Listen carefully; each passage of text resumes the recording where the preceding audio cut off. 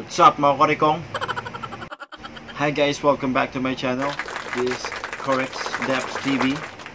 At kung kayo ay bago lang sa channel ko, don't forget to click subscribe, like, and comment down below kung nagustuhan nyo itong video para ma-notify kayo sa mga next upcoming videos ko na parating. Where did you...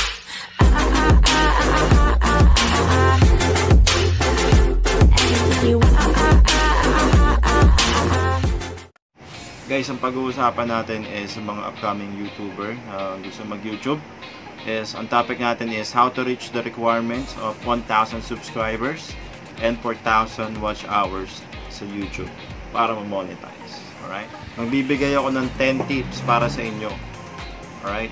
Paano ma-meet ang requirements for monetization.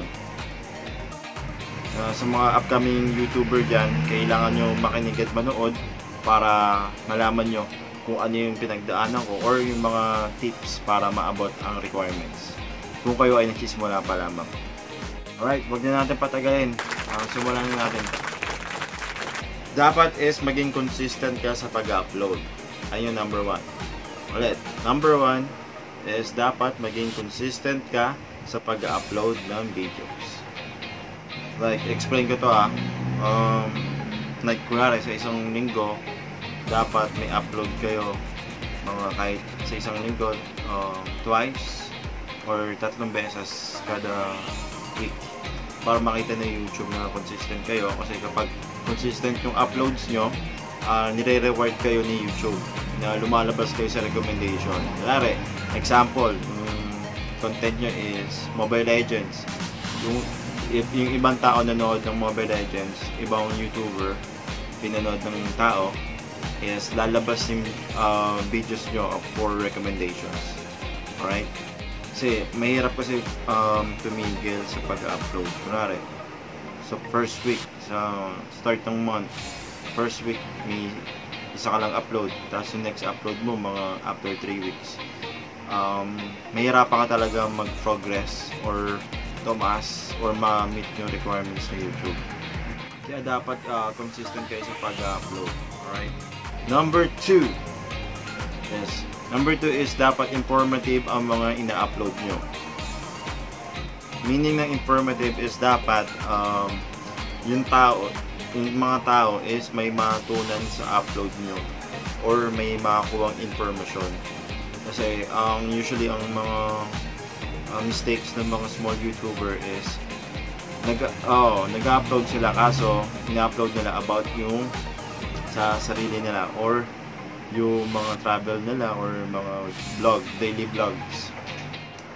Dapat is informative yung mga i-upload nyo. Like, kumilig ka sa makeup tutorial, yung may matutunan yung mga tao sa video mo or sa videos mo. Alright? Or kung nag-ML ka or Mobile Legends, dapat ang videos na upload mo is informative muna. Like kung paano lagpas sa epic rank or sa grandmaster rank, paano umangat yung rank, mga ganun. Mga tips ang ibibigay nyo muna kung nagsisimula pa lang kayo. Kasi kung di nyo natatanong, yung mga sikat na YouTuber ngayon is ganun ang ginawa nilang strategy. Right? Di mo na, syempre, like example si Doggy, ang ginawa ni Doggy before, puro informative yung uploads niya. Paano mag-live stream gamit ang OBS, paano mag-rank up, mga ganun. About sa yung videos niya is pangkalahatan or may papupulot kayong information. Then kapag sikat ka na YouTuber, doon ka pa lang or doon ka na mag-start na mag-daily vlog. So kasi since kilala ka na, marami ka ng followers, pwede ka na mag-daily vlog araw-araw kasi may followers ka na at may manonood sa mga videos mo. Number 3, dapat maganda ang thumbnail mo or catchy ang title ng videos mo. Meaning, pag-effortan nyo yung thumbnail. Ayun yung mahalaga. Siyempre kung pangat yung thumbnail mo or hindi ka interesado, siyempre hindi papanoorin ng mga tao yun. Kahit i-recommend na ni YouTube yan sa mga videos na pinapanood ng ibang tao. So dapat catchy. Also yung title is dapat hindi mahirap hanapin sa YouTube. Kung hanapin ng yung mga tao, dapat hindi sila mahirapan.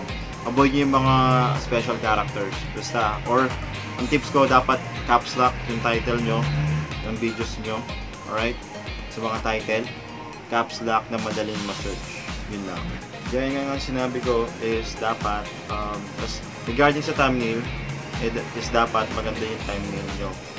Huwag naman sana susobra yung thumbnail nyo, like yung clickbait.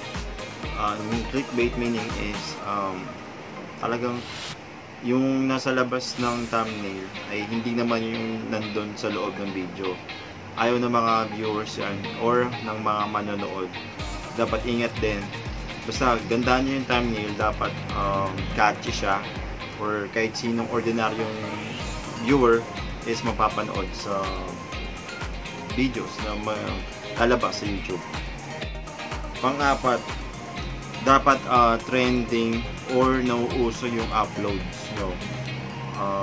Like example, dapat yung mga pwede naman kayo mag-upload or dapat yung mga ina-upload nyo is trending, nauuso ngayon. Like kunwari yung sa mga tulpo, pwede kayong mag-react, gumawa ng reaction video, mga ganun, para sabay sa uso or sikat pa siya. Meaning, maraming tao pa yung interesado sa topic na yon. So, dapat, ayun yung upload nyo. Kasi mas madali makakuha ng views. Or, since nagustuhan yung uploads nyo, syempre, i-subscribe kayo ng tao. Number 5. Ang number 5 is, ito is isang mga malulupit na technique. Yung mga, hindi naman, pero dapat, for me, gawin nyo na rin to kasi parang lahat gawin nyo para mag-gain kayo ng, kung gusto nyo agad ma-hit yung mga subscribe, yung requirements ni YouTube is, gawin nyo is mag-comment sa mga sikat na YouTuber. Alright? Ibig sabihin ng number 5 or yung mag-comment sa mga sikat na YouTuber is dapat, kunwari, sino mga favorite yung YouTuber? Sila Kong, o si Doggy, Wildasevich, mag-upload, mag-comment lang kayo. Kasi, marami nagko-comment yan eh. So, marami makakita ng comment nyo or pag nagustuhan kayo ng ibang tao, pwede kayo i-subscribe. Alright? Dapat, nagko-comment kayo sa mga sikat na YouTuber. Like PewDiePie, kung gusto nyo international, PewDiePie, etc. Mga ganun. Ganun lang. Tip number 6 is dapat maglagay kayo ng picture nyo sa YT channel nyo. Kasi magkasunod yan eh.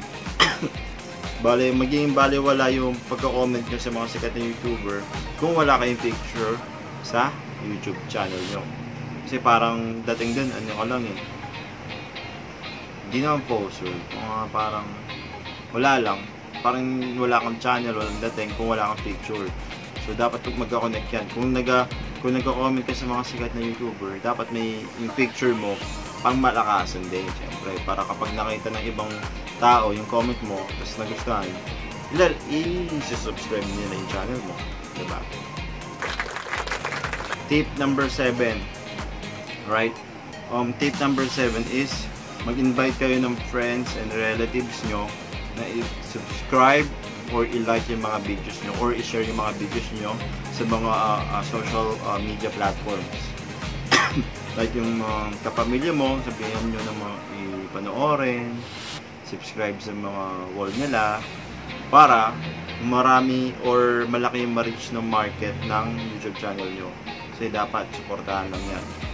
Alright? Pero sa akin is, sa akin naman sa YouTube ko is hindi ko ginawa yun. Nag-work lang akong mag-isa or parang silent lang.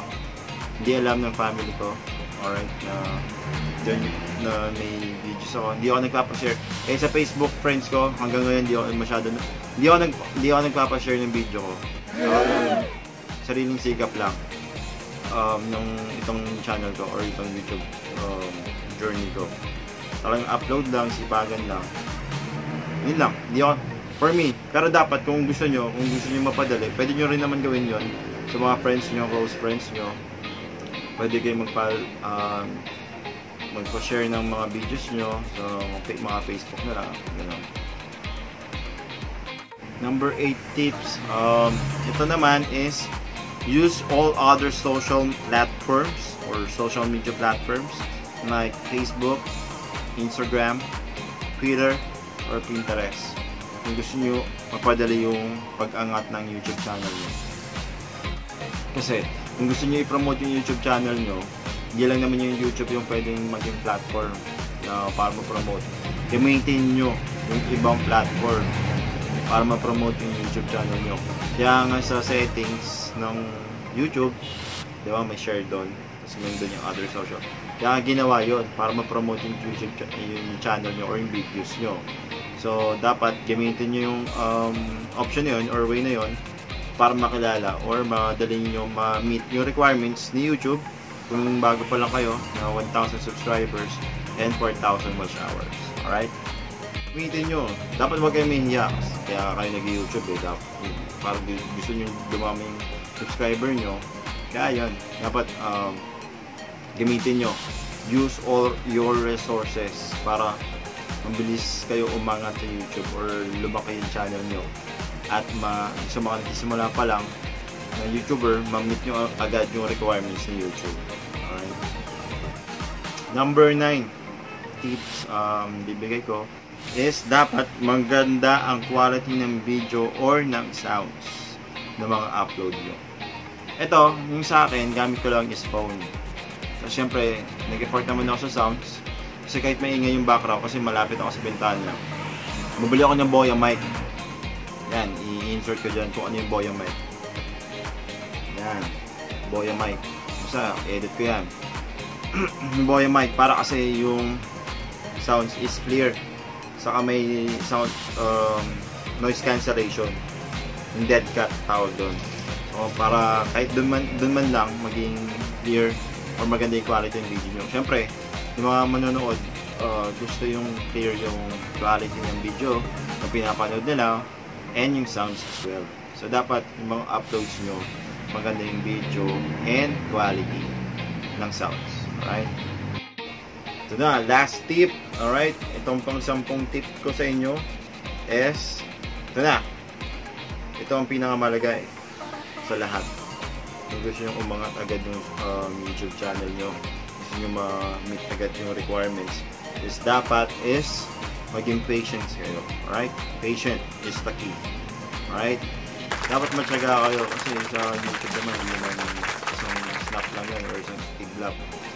Ako naman talagang nag-effort ako or ng months. It took me months para ma-monetize yung channel ko at lumaki yung subscriber ko. Mga subscribers. Hindi siya isang linggo, isang buwan. Lahat na yung malalaking YouTuber din nagsimula sa maliit. So dapat patient lang at dapat marunong kayo magantay sa tamang panahon at lalaki din yung channel nyo. Huwag kayong mag-alala. Patience lang talaga is pinaka-importante yan. So, kung nagsisimula mag-YouTube. Alright? Alright guys, maraming salamat sa panonood. Ayun yung 10 tips ko para mapalaki or ma-meet nyo agad yung requirements ng YouTube. No? 1,000 subscribers at 4,000 watch hours. Alright? Sana may naitulong ako sa inyo at sana may nalaman kayong mga information about sa mga nagsisimula pa lang mag-YouTube. Pala, ito na, nasa shoutout na tayo, alright? Marami nagpapa-shoutout sa atin. Alright? First of all, shoutout time. Makorikong, ito, ang unang-una nagpa-shoutout si The Official Sick. Alright? Si The Official Sick. Isa-shoutout ko yung name nyo at ilalagay ko dito sa baba yung pangalan ng channel nyo or yung pangalan nyo. Alright? Ayos ba? Next is si Yela. Shout out sa'yo, Yela, ha? Next, si Angeli S. Domingo. Alright. Yan. Kung gusto nyo yung mga sinashoutout ko, ano yan? Follow nyo yan. Subscribe nyo yan. Kasi dapat tulungan lang tayo dito sa YouTube. Alright? Help each other. Ika nga. Next is si Maridel Santos. Yan. Subscribe nyo yan. Mga tropa natin yan. Next is si Maricar Emata Official. Pangalan pa lang. Malakasan na, di ba? Alright. And lastly, yung huling-huli natin isa-shoutout is si Dan Smith Vlog. Ayan, tapos natin dyan. Tulungan lang tayo. Follow nyo yan, subscribe nyo yan. Mga malulupit yung tropa natin, mga kakurikong. Alright? Alright guys, maraming salamat sa panonood. Sana may natutunan, gaya nga sinabi ko, sana may matutunan kayong mga bagong knowledge. At sana may tulungan kayo sa mga nagsisimula pa lang mag-YouTube na anong dapat gawin. Alright? Don't worry, patience lang. Marireach nyo rin or mamonetize din yung channel nyo. Alright? Sana may natutunan kayong aral. Alright? Thank you. Alright? So, again, don't forget to click subscribe to my channel. Hit nyo na rin yung notification bell. Alright? And leave a comment down below. Kung may tanong, kung may reaction, suggestion, anything. Alright? Maraming salamat sa panonood. And alright, to-close ko na tong video na to. Alright? Peace! Where did you